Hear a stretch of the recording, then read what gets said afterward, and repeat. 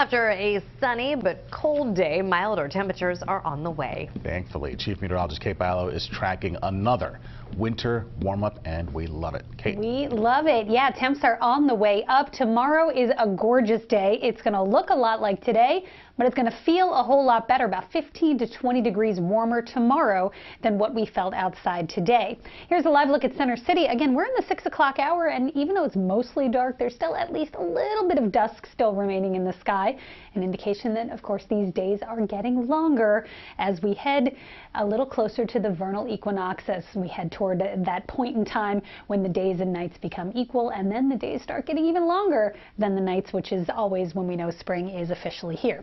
32 degrees in Philadelphia right now, feels also like 32, and here's why. The winds are calm. There is very little wind chill effect happening outside tonight, and without the wind, it's not going to be as brutal as last night. Last night was rough, and this morning, here were the lows when you woke up this morning. It was 1 measly degree in Allentown and Mount Pocono. It was 8 in Millville and Trenton. It was 9 even in Atlantic City this morning.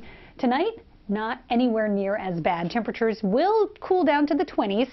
Low to mid-20s across most of the area, but not a lot of that wind chill that we were dealing with last night, and 20s much better than single digits, right? So it's improvement is the story here this week. Here's what we're tracking. That gradual warming continues each day through Thursday. We're headed back to the 60s, and here's the good news about Thursday. Even though we'll have some rain moving in with the warmth, it's not going to come in until late Thursday night. So Thursday during the day looks dry and very warm, 65 degrees. We will approach that at least on Thursday. The record, by the way, is 68.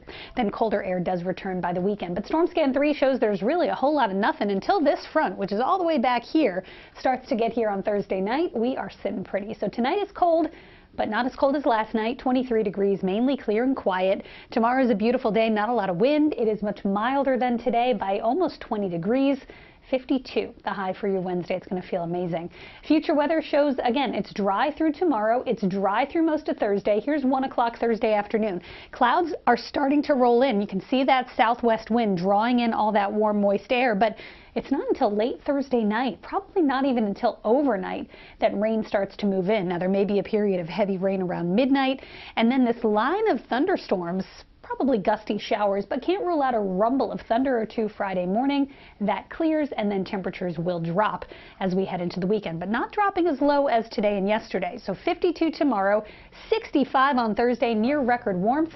Friday, temperatures tumble through the day. Then it's a chilly but bright weekend, mid-40s, right where we should be, and a fantastic President's Day Monday. If you have a nice long weekend planned, the weather will certainly cooperate. Siafa, back over to you. All right. Thank you so much, Kate.